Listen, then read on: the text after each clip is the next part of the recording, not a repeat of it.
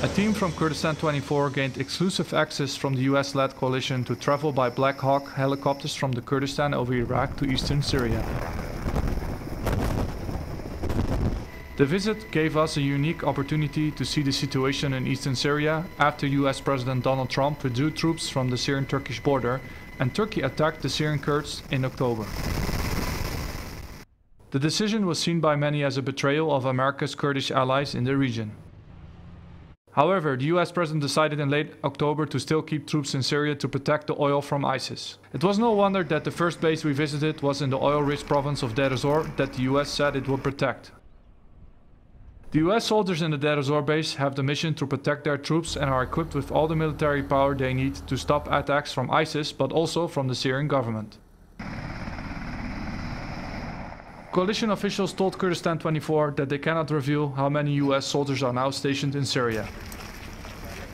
However, the chairman of the Joint Chiefs of Staff on Sunday announced 500 to 600 US troops will remain in Syria. Although US President Trump announced that US troops will protect oil fields in Syria, coalition officials on the ground say that the mission to fight ISIS continues, but they now also protect critical infrastructures in the area, including oil.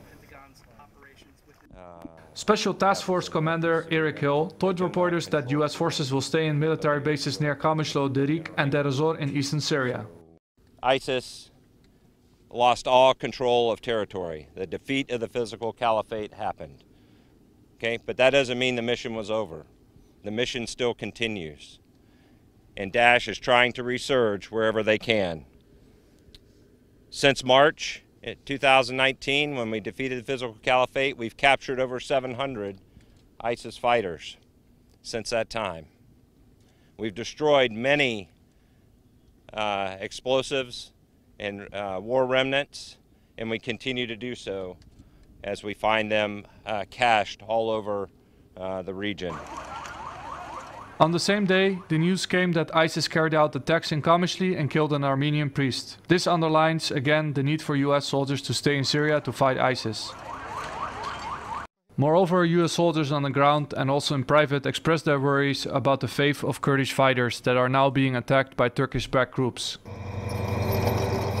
US Marine Corps Gunnery Sergeant Chris Becker, stationed in Deir ez-Zor, understood that Kurdish fighters are worried about their families living on the border. Yes, that has been brought up.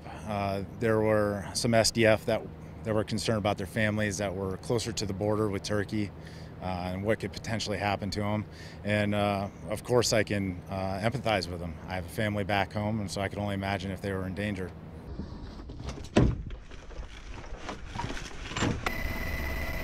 After leaving Syria and going back to Erbil by night, one could wonder what will happen with the Syrian Kurds in the future.